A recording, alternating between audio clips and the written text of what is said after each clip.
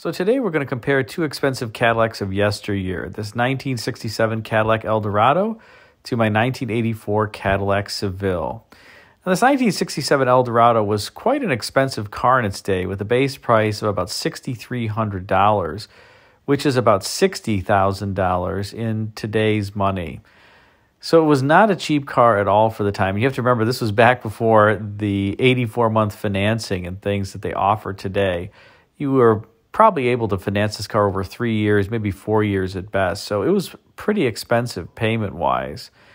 But it's an absolutely stellar-looking Cadillac. I love this rear three-quarter view with these blade taillights that would inspire so many Cadillacs subsequent to this vehicle, including the Cadillac CTS that came out in 2003, as well as the SRX around that time period, and even the Cadillac Evoque, which later became the XLR in production. You can certainly see the inspiration for the Evoque's rear end in this rear three-quarter view of the 67 Eldorado. This is one of, I believe, the most beautiful Cadillacs ever produced, maybe even the most beautiful. And this is an 18,000-mile car that I picked up from Texas, about 8 months ago. A YouTube viewer actually sent it to me. It is factory original black paint, no vinyl roof, red leather interior. And I mean, how do you pass up a car like this? And it's got quite a few options, including automatic climate control, cruise control, disc brakes, trunk release. It doesn't have rear power windows. It has manual windows in the rear, which was only something that was offered in 1967 as standard equipment. You can see the disc brakes here. It's a bit hard to see in the sunlight, but there is a caliper in there and a rotor, trust me. Let's take a quick look under hood for a second.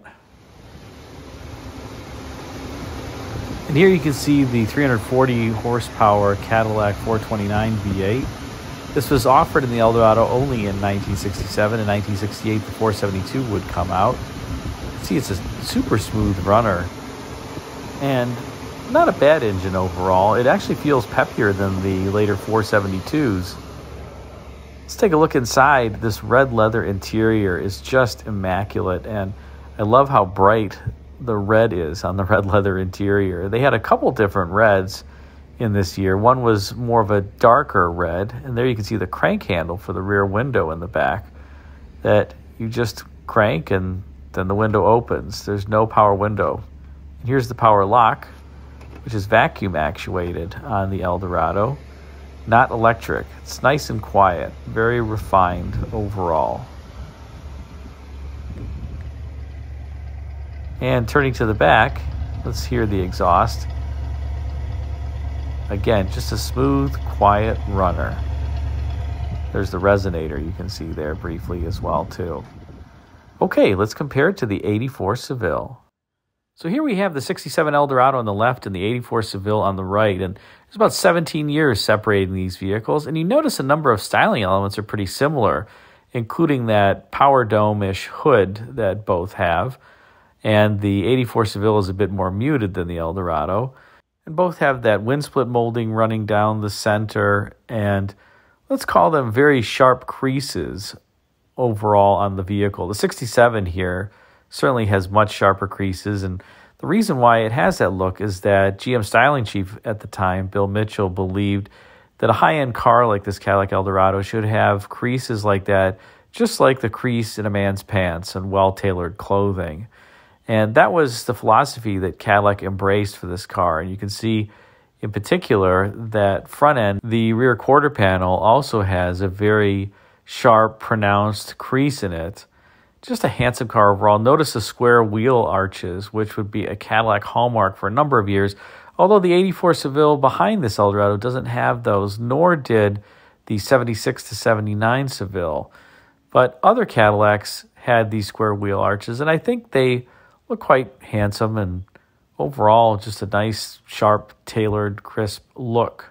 And taking a look at the driver's side, you can see that feature line that's near the bottom of the vehicle. It's just a beautiful line overall, and the body tucks in underneath that feature line and then rolls in toward the roof on the upper portion of it. Just gives the car this wonderful non-slab sided look that honestly the 84 Seville behind it has a bit more of a slab-sided look. The 67 Eldorado has a lot more tumble home, as it's called, meaning that the body tilts inward toward the roof. And you can see here these slotted wheel discs. Cadillac actually had to ask the supplier to smoothen the openings on those wheel discs because they found that people were cutting themselves. They actually were so sharp that they were somewhat dangerous in removing those wheel discs. Let's take a look at the interior one more time. And it's that beautiful red leather interior. This is going to be hard to beat on the 84 Seville, just in terms of the color. But the materials are pretty good on this. I wouldn't say that they're overly stellar, though. And I also find one interesting feature is on the driver's side, you can see there's two vents, one that's pointed right out at the driver and one that points down at the driver's legs. I don't quite know why they put that second one down there. It's kind of strange. It doesn't really do much of anything. And the door panel, you notice there's no area to pull the door closed aside from you stick your hand in the door panel in that slot, which is somewhat awkward. There's also not too much in the rear seat room. Let's take a look at how this manual window opens. You can see it retracts into the sail panel as opposed to down. And as I mentioned before, this car has the manual windows, not the power operated. And here, let's crank it back out. I think that's kind of a cool feature. Some Lincolns did that too. The Lincoln Mark III and the Lincoln Mark IV, their rear side glass also retracted into the sail panel as opposed to retracting down. And here you can see that pocket in the door, again, where you pull it closed. There's no other place on the door to do that. It's felt lined and flocked so that it feels nice, but it's just kind of an awkward thing. Let's take one more look under hood in this Eldorado now before we transition to the 84 Seville. Now, as I previously mentioned, this car has Cadillac's 429 cubic inch V8, be the only year for the 429 under hood, and this is a major difference between the 67 Eldo and the 84 Seville. There's a lot more power and torque with this particular engine, which is a high compression engine, versus the 4.1 liter engine in the 84 Seville. A couple things. Here's the heater control valve. This is for the automatic climate control. This allows varying amounts of coolant into the heater core, and that's what varies the temperature when you turn the little thumb wheel. There's the blower there. You can see Cadillac, as opposed to other cars, had a cutout there to change the blower motor pretty easily.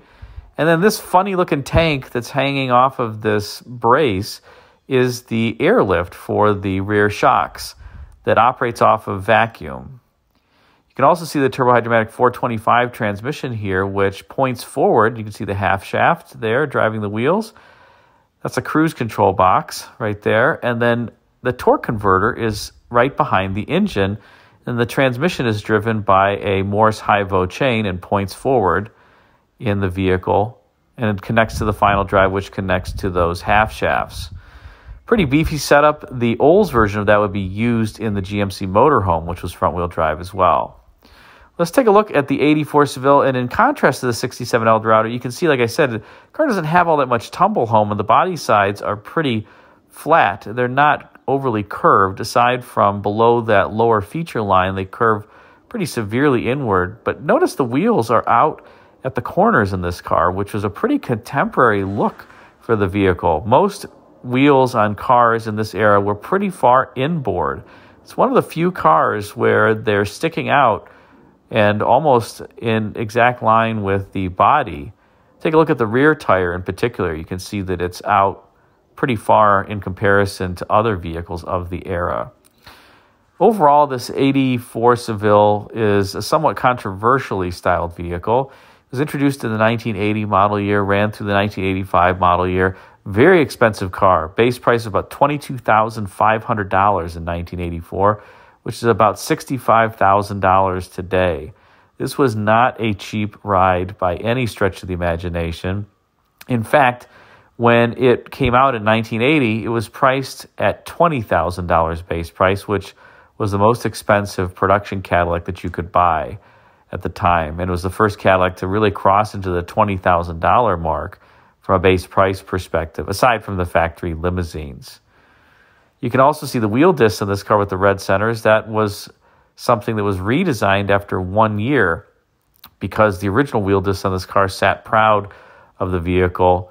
And when you went through car washes, they made a lot of noise and people scraped the curbs with them. You can see the car does have the typical Cadillac rooftop hood to it, and it has these fiber optic indicators. That's the bright light, the headlight, and the turn signal indicator that light up when they're working. The 67 Eldo just has the turn signal indicator atop the fender peak to make sure the turn signals are working. And by the way, that's the only turn signal on the car. There isn't one on the dashboard in the Eldorado. This is a plastic hood ornament made by the Ald company. You can see there the merlettes in the logo, the wingless birds. And turning to the inside, this is one area where this car is especially rich.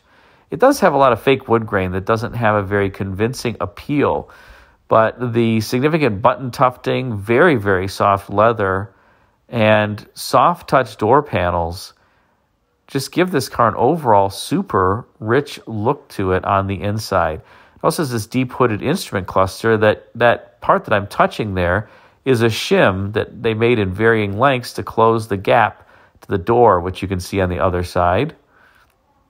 And you can see the Bose speakers on the package shelf there, along with the reading lights in the sail panel. Just a wonderfully rich interior that I would say when you drive this vehicle, it does feel expensive in spite of the faux wood grain. By 1984, they had also lost the chrome on the vents and around the various gauges, which I think gave it an overall cleaner look. And there's a supersized glove box with a vent and a plug that just says Seville, which is symmetric with the driver's side, so this could be exported easily. And there's little switches to turn the vents off if you want. You can see them there. It's a nice feature for the vehicle. This does have tilt telescopic wheel, and then it also has a digital dash, which I'll turn on now so you can take a look at it. It's got this vacuum fluorescent display that was trendy for the time. I don't know how it looks. It looks kind of strange because all the other instruments are orange. And you can see the car does have the flat floor because it is front-wheel drive, just like the 67 Eldorado does too. And a beautiful kind of faux cloisonné Cadillac logo in the middle of the wheel. You can see also the passenger mirror joystick control there, which is power operated. So is that one. That is not a manual joystick for the mirror, and I'm pushing the lock and unlock button where it says lock on the door trim panel forward. This is different than every other General Motors car where to lock the car, the plunger goes rearward. I have no idea why it's different on this particular Seville. Let's pop the hood and take a look at the heart of the beast, the HT4100 V8. Now, by this point, the 4.1-liter V8, which was introduced in the 1982 model year, was making 135 horsepower and 200 pound-feet of torque, which really wasn't that much. You compare that to the 1980 V8 that came out in the Seville, which made 145 horsepower, not all that much more, but 270 pound-feet of torque, way, way more than 200 pound-feet of torque that this 4.1-liter engine made. You can also see there's the electric air compressor as opposed to that big vacuum thing on the 67 Eldorado. It frankly worked better. The electric one works better than the vacuum one. And you can also take a look at all the vacuum hoses and everything under hood here for emissions. This car even has a vacuum pump. That's that pump underneath the upper radiator hose there that's on the accessory drive, because this engine didn't make enough vacuum to power all the accessories. It didn't also in the front-wheel drive cars when this 4.1 made it into the front-wheel drive DeVille's in 1985. Those had an electric vacuum pump in the driver's side fender well. So if you turn the key on them and you hear this buzzing noise that you're not sure what it is, that's what it is on those 85 and 86 DeVille's. Again, much cleaner over here without all the vacuum hoses and certainly a lot more horsepower. Let's take a step back, take one more look at these vehicles, and then let's take them both for a drive. Well, here we are driving the Eldorado, and I have to say this car is certainly a looker on the inside and out, and it drives pretty well overall. I would say the 429 cubic inch V8 is peppier, frankly, than the 472, at least at part throttle. At full throttle, the 472 and the high compression 500 that came out in 1970 certainly are faster than this 429, but This 429 really is a great engine from a drivability perspective. They did have some issues with it, with the aluminum timing cover and the oil pump being integral to that, the timing cover wearing out and you losing oil pressure, but this is just an 18,000 mile car and it will never get high mileage on it, so don't have to worry about that. I'm always changing the oil very frequently, so there's always clean oil in it. But overall, inside the vehicle, it's quite quiet. I will say, though, that this is not a luxury car ride. It's a pretty stiff ride. And compared to other lesser GM cars of the era, it's a pretty unrefined ride as well. This car has the single leaf rear springs in the back, has a 3/4 length frame that terminates at the front of the leaf shackle for the rear suspension. And when you go over bumps, at least big bumps, you definitely hear it in the cabin, some boominess that you don't hear on the full frame GM cars with the 4-coil suspension. So that, frankly, if I would have bought this car in 1967, would have been a letdown.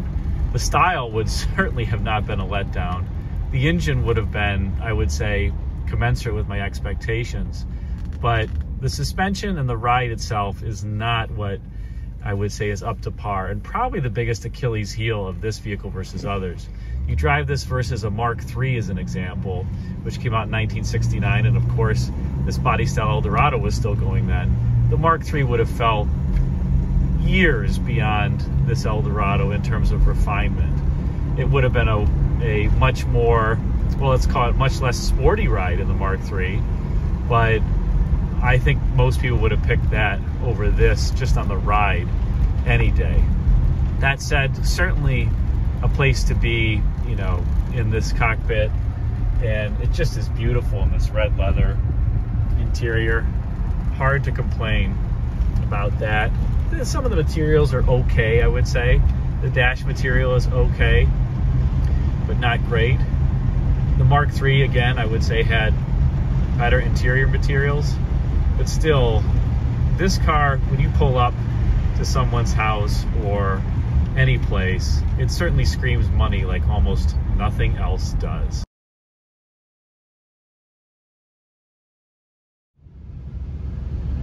Well, here we are in the 84 Seville, getting on the freeway here, and the first thing you notice when you compare this to the 67 Eldorado is the ride is so much better. I mean, it's not even close, the difference in the ride.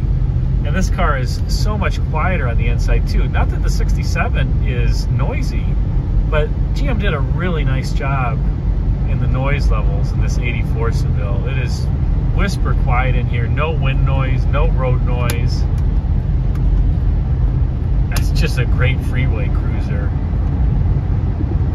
I mean, it's notably quieter than modern cars on this concrete pavement, probably due to its full frame and 4-coil suspension. This car also has Cadillac's first independent rear suspension set up on it, and it works phenomenally well. You can hear them going over these expansion strips on the road, and you don't hear anything in the car. The other thing that you notice driving this vehicle versus the 67 Eldorado is the lack of power. This 4.1 liter V8, it's pretty anemic to say the least. So it made about between 125, 135 horsepower depending upon what year and in what vehicles you got it. And it's just, it's great because it's super smooth. It's even smoother than the 429 under hood in the 67, but aside from the smoothness, that's about the only thing good I could say about it. It's quiet too, I'll give it that. You really don't hear the engine, but it just doesn't have any power. It's fine if you drive it normally, but passing power, nothing. But I will say that it's very comfortable, got the air conditioning on in here.